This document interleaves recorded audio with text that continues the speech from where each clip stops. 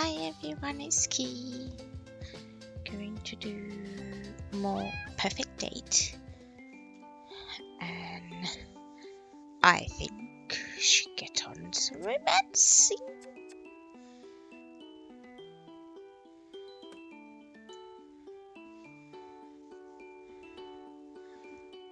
Ooh, why does he not love us anymore?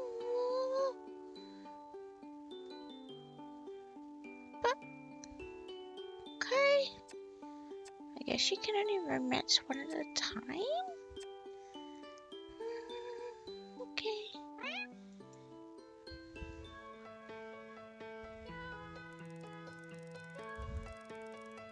Right.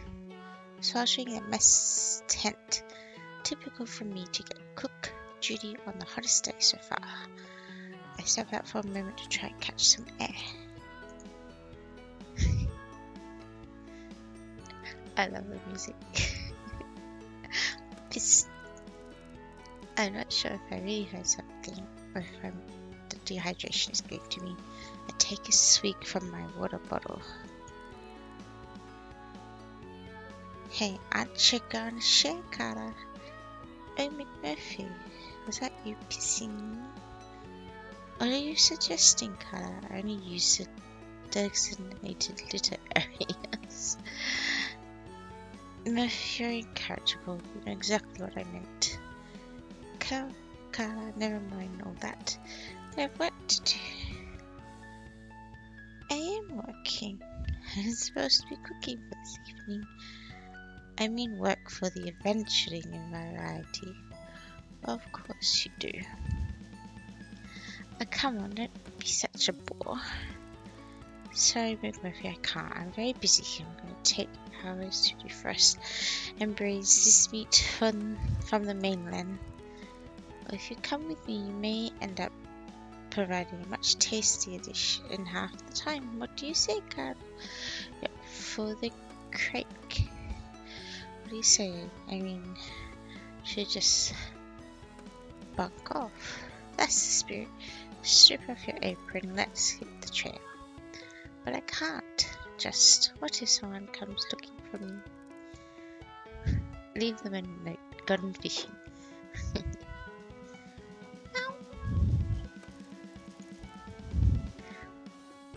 Maybe it's the heat, but I'm overcome for the moment of madness.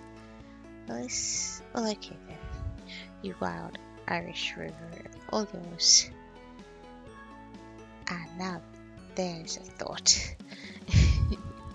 Before I can say, he slunk into the thickening of the forest behind the clay cooking pots. Whip up my apron and follow behind. Wait, no, it's too hot to run. When we really ought to cool ourselves off then. He's led me up to the cliffs and without warning takes a running jump off the edge. I see him flying through the air and watch mesmerized as he cuts through the water. Oh no, Murphy, are you okay? Don't panic, I'm coming. Kick off my flip-flops and shorts and follow me into the water. Surprised how shallow it is, and I'm easily able to stand. Murphy, where are you? I frantically search about, fearing for his safety, and suddenly feeling something brush against my legs, making me scream out loud. What's that? Look down into the clear water and see McMurphy speeding along the seabed like a shark, fast asleep, suddenly breaking up through the surface with something in his mouth. Murphy can swim. What on earth is that thing? Oh my, it's a fish! I can see him smiling, even with the sprout in the way. You can fish. He spits the fish back into the water. There truly is no end to my talents, Carter. If you can say that again, but I have so many questions I don't even know where to start. Catch your breath. I know I'm exaggerating company. You need to exercise a little bit of restraint. We'll be swinging on me next. Relax. The salt water is very buoyant.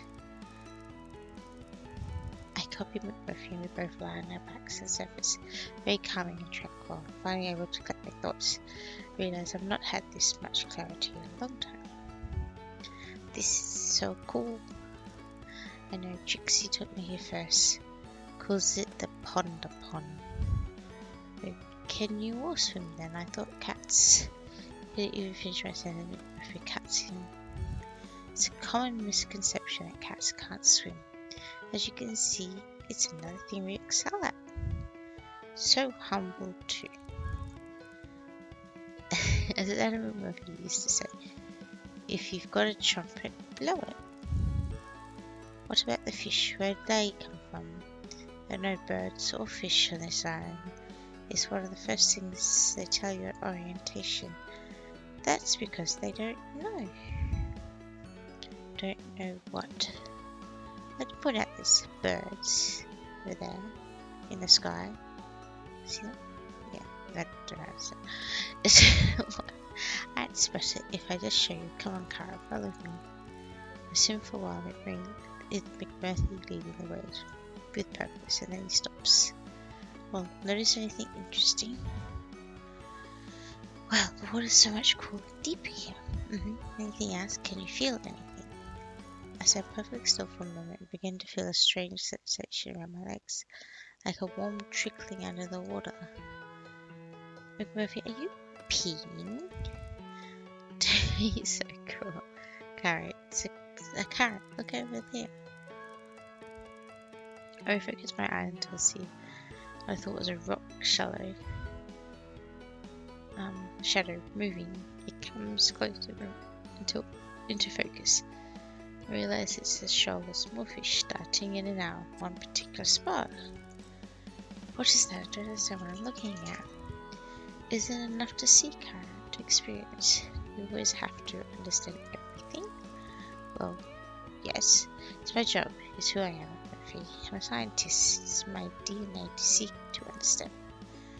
Come on then, scientists. Let's take a closer look. I moved closer to the area where the fish are gathering. I put my hand down and realized I could touch them. I even picked them up, but something is stopping them from swimming further inland. Murphy, we need to get going. I'm going to be in big trouble if I'm away for much longer.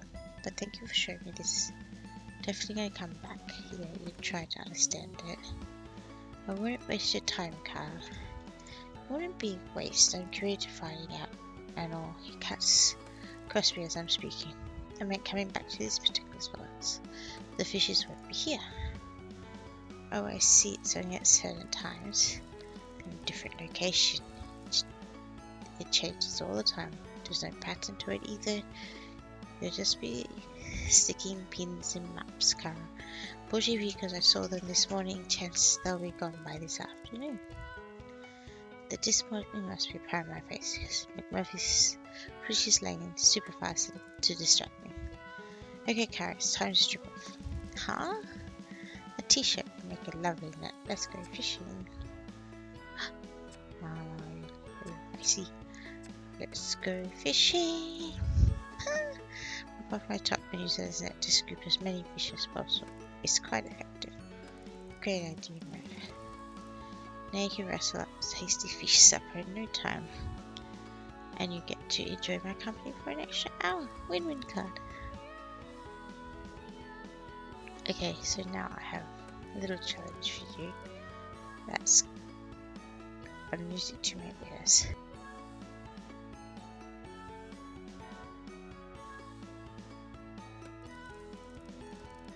As Hallie Gauntlet, more brain teaser, how am I going to explain the rest of our team this bountiful ocean offering?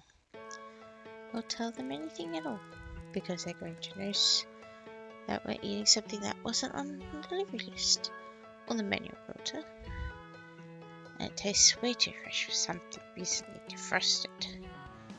You worry too much about things that really don't matter, Carla. I know he's right. I could do with loosening up a little bit, but this is a pretty big dilemma, really. Maybe I ought to tell Professor Purrfect about this. What's the harm? I can stop splashing around. Looks like me squirming in the eye. There would be harm, Carla. Trust me on that. Obviously, I don't mean to tell him about you or anything that would endanger any of us. Just that I noticed this shellfish and I took some end off. Really think you could mention this phenomenon like this? That would be the end of it. Like he would start putting all manner of investigations and disruptions in place. Very touchingly naive, my friend.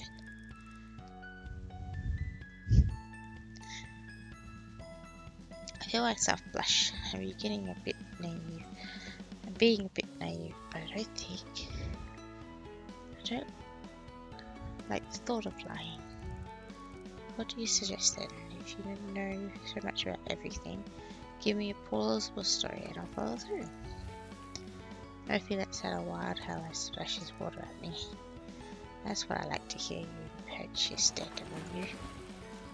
I splash him back with a fierce water fight. Serious. We're making such ruckus.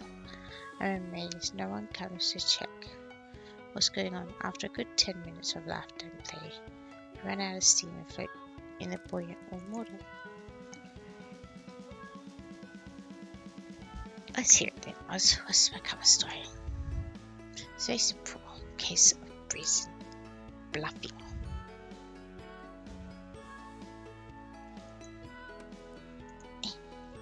Okay. Make a simple but delicious meal. And if anyone should ask where the fish came from, shrug your shoulders and ask the same question, huh? It's all in the poker face. Remain completely impassive and ask the same questions. Yeah, I wonder that too. Where did the fish come from? They're delicious. Really? Just your cat, as a cat who is forever risking one of his 9 lives. Simpler you keep it, the more they buy it. If you ask where you got them from, you tell them a fridge. Simple. I feel geeky at the prospect of getting away with the ruse.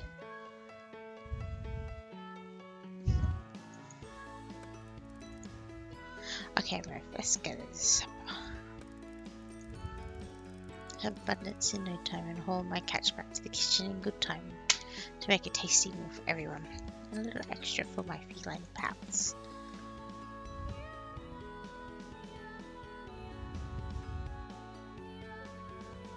Meow meow. Ooh, we should have a rest.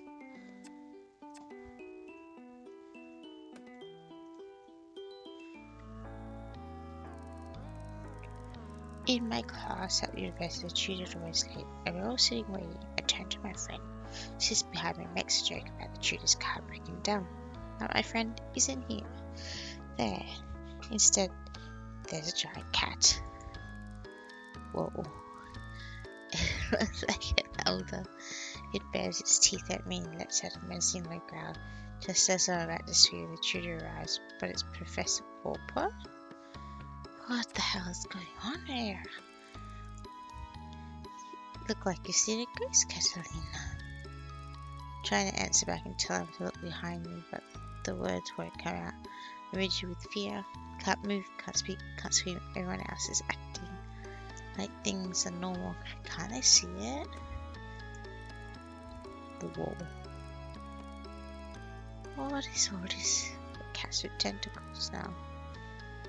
I forced myself to turn again and look at the terrifying cat, but it's not there. It's just an ordinary domestic cat, and everyone is laughing at me. Now I see everyone from the island. The marigolds, Joe, Bob, Zane, Purrfect, all pointing and laughing. What's this? Is an eye?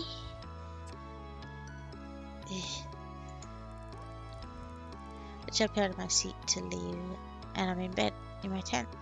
It's that bolt wrap right. Shouldn't have eaten cheese so close to bedtime.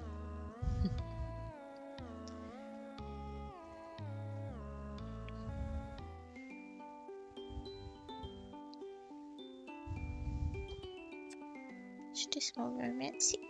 Yeah.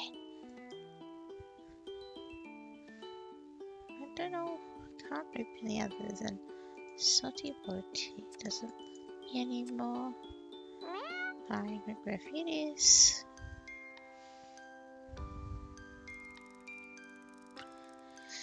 It's too beautiful day to be slaving in a hot lab.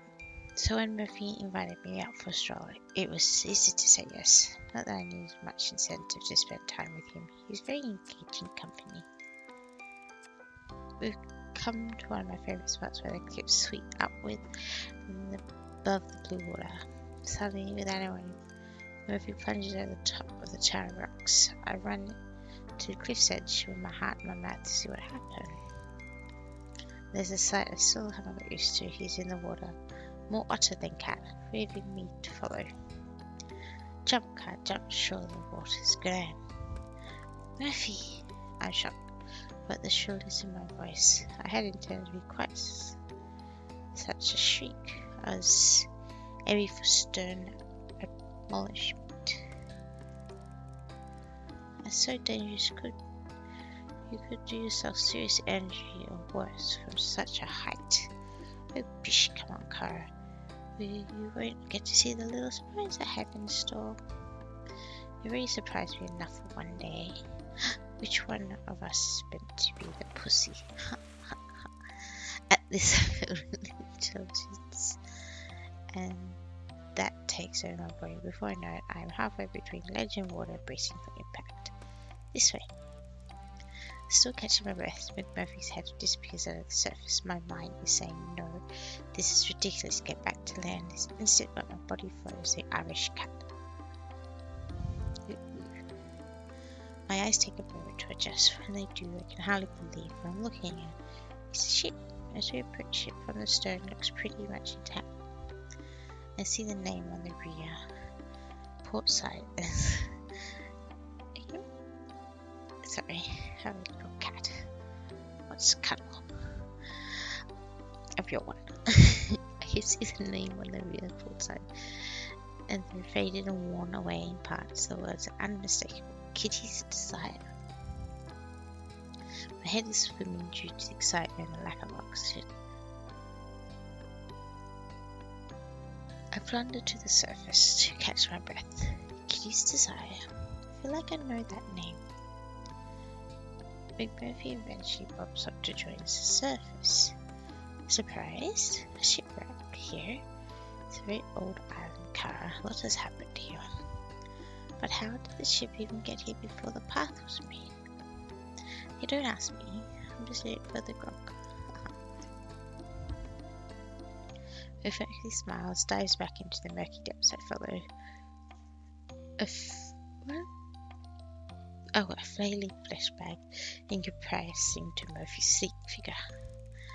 I try to get close to look on the wreckage. It's a big ship. Likely a trading vessel, judging from the size. It's hard to tell how old it is, but it certainly isn't modern, maybe 18th, 19th century. When we enter the ship from the huge hole in the stern, I realize that a lot of vessels is actually on land. It's obvious that it is ran ashore after it was damaged at sea. There's not much time to ponder the mechanics of what happened as McMurphy is tugging at my t-shirt with his right paw, while gesturing to his other paw outstretched to the cabin he wants me to enter. I'm grateful for the air trapped inside and gasp for breath. Here, Carter, look. Hang on, let me catch mine. But he has already ducked into the next cell. How is he not out of breath? I realize his ability to swim underwater is unusually strong, but he barely breaks the surface at all. In here, through the hole.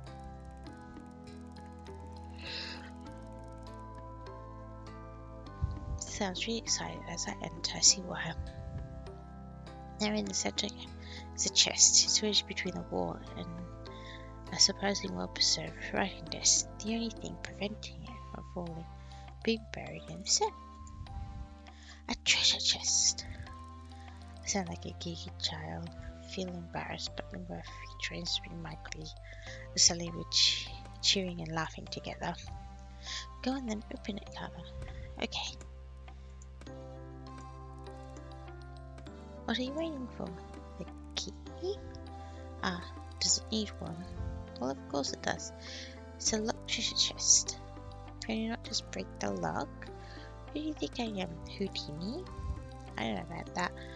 I do know you're a very clever scientist whose thirst for knowledge matches my thirst for grog. So you get yours and I'll go get mine. Moggy grins before darting into the next cabin, and I hear a familiar clinking bottle shortly after. I decide to try the lock anyway, while Murphy's getting his. I look around something, anything I could leave it with. I'm disappointed. Everything except the chest and desk must have been washed away a long time ago. I have to come back with some tools to tackle this lock. There comes no response. Murphy's still too busy with his looting and pillaging, so I decide to swim to the beach and get a better look at the wreck from there. When I can take the scene properly, I can make out what looks like another large ship just a bit further down the beach. Can't believe what I'm seeing. One huge sea vessel find its way to this island, strange enough, but two meeting the same unhappy fate in more than my brain can process. The proximity of the pair would suggest a collision of some kind. Possibly the second vessel could have been a pirate ship. Maybe it was attacking the merchant vessel. I get the feeling I'm looking at the conclusion in a very interesting story here. I wonder why Professor Porter didn't tell me about this. Obviously he must be aware of the two vessels. My nose for intrigue has started to twitch, and I'm burning to know more. I decide to take the debris, splinters and small chunks of metal, and pocket it for later analyze in the lab. When it satisfies, I've thoroughly combed the beach for specimens I have salvaged anything of interest. I realize that I haven't seen McMurphy in quite a while. My heart stops, my hairs on my neck stand on end. How could I have been so wrapped up in the neglect to keep an eye on my friend? McMurphy? I met with silence in still water. I ran back towards Kitty's desire, my heart thumping in my chest. McMurphy! I jumped into the sea and swam back to the stern of the ship. There doesn't seem to be any life around here. Break through the surface for the choke and try to call out again, but my throat is hoarse and full of salt water. Where? I catch slight shadow Michael from my eye calling along the seabed. I dive under to get a better look at Missling. That's the Irish chap, stalking, prowling as if he were on land. I quickly grab him by the scruff of the neck and drag him back to shore. McMurphy, what on earth were you playing at? I catch my breath and check on him, but he's happily rolling on his back in the sand. Mia's having a grand time till you manhandled me with those big meaty paws of yours. Do I get serious or let it go? Big meaty what? Charming, I must say. I'll have you know I was very worried about you. I fully appreciate her meaty paws. You're up.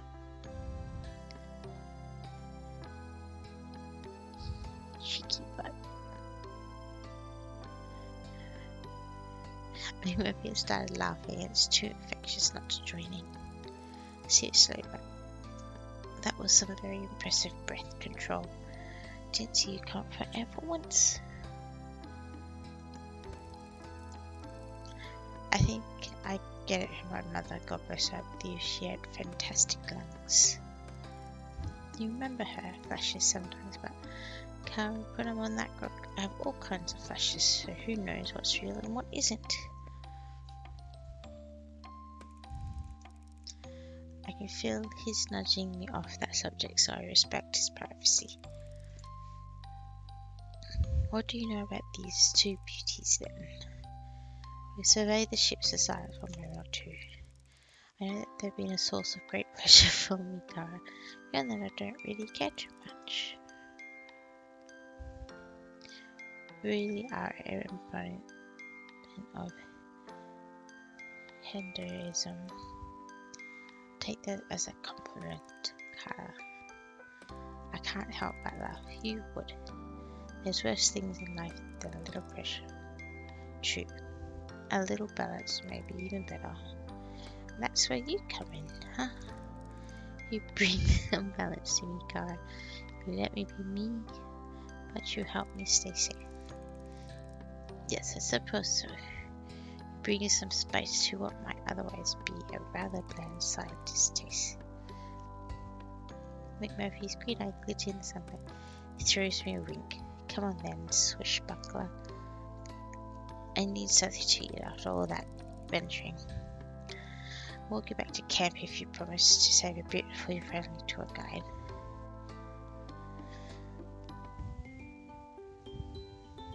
Ooh. Yes, new Undocks. A pirate's tale. It's extras. And look, something.